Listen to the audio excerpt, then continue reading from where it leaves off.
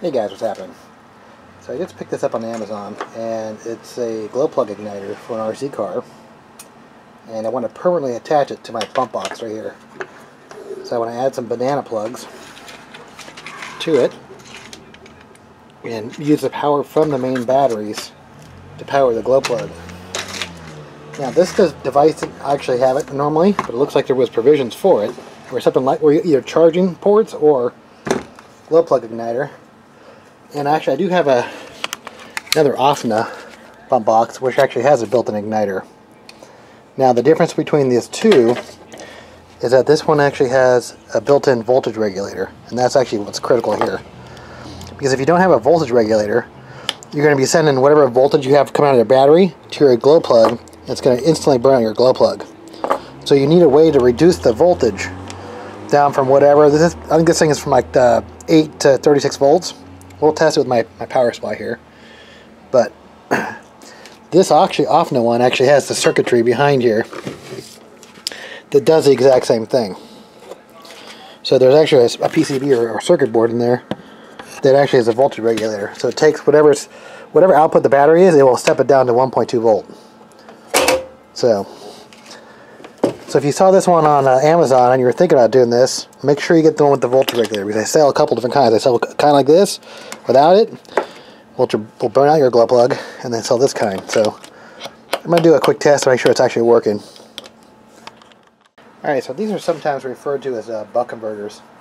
So if you can see my power supply, I'm going to get this in the frame so you can see that. So right now I'm putting out 14.1 volt.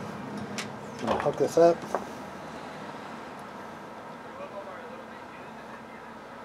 There we go. As you can see, we're getting power, and I want to verify that we're actually getting 14.1 volt at the input. Okay, check it out. Alright, and we're getting 14. It's not exact. Alright, so let's check out the output side of this. And this should be somewhere about over 1 volt. See, 1.2 volt. So that's actually what you want. So now let's change the voltage. I'm going to step this up to 20 volt. And we're going to verify that it actually is still 1.2 volt output. Anything more than that, it's going to burn out the glow plug. Alright, looks like it's working. So bring it up to a little bit more. Say 24 volt. Same thing, 1.2 volt. So that's actually what you need if you're going to be doing like a permanent glow plug. Alright, so I'm going to get the banana plugs in. I'm actually going to convert this over to banana plugs. So I bought some additional leads. So I'm going to convert that over to banana plug. And I'm also going to add some shrink wrap. Make it all nice and clean. Alright, there it is. Tight that down. I tied in the negative ground to the motor here. Positive comes on the switch side, so when I turn it on,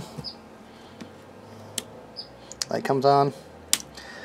And I shrink wrapped all the wires, just to kind of keep them more with abrasion resistant shrink wrap. Let's do a quick glow plug test. We'll see what's up. Let's give this a shot. Cool. Alright, awesome. One less thing to grab now. Just integrated box, igniter, pump box. Cool.